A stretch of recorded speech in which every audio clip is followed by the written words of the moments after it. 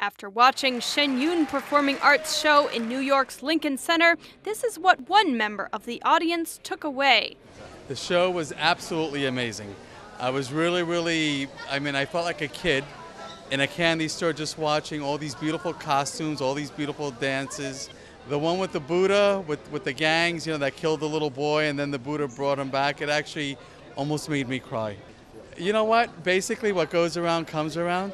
And, do unto others as you want unto yourself.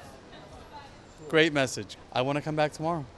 And the show will be back. Shen Yun Performing Arts will be performing in the David Koch Theater through Sunday, April 28th. NTD News, New York.